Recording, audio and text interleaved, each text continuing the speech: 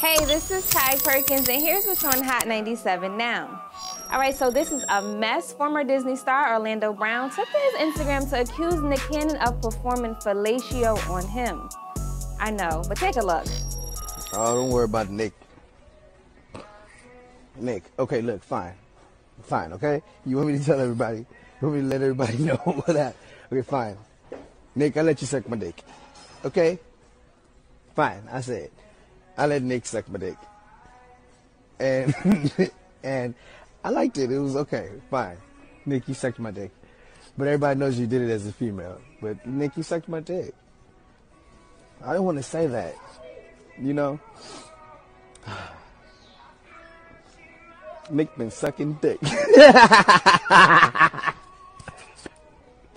Nick, you know you been sucking dick. Mush mouth motherfucker. You don't want me on wild enough.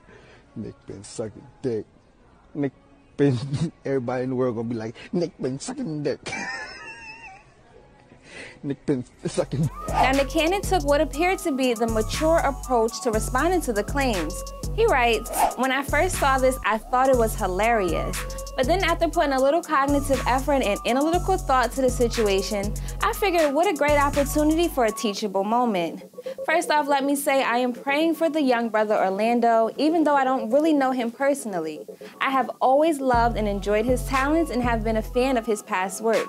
But this is another crucial example of when we allow our young artists to be prematurely exposed by this demonic business and left out to fend for themselves. Now, I couldn't disagree, but you comment below and let us know your thoughts on this." And while we're still praying for the late rapper Juice WRLD's loved ones, the cause of his untimely passing has been revealed. According to reports, the 21-year-old's cause of death was determined as a result of oxycodone and codeine toxicity. The examiner's office ruled his death as an accident.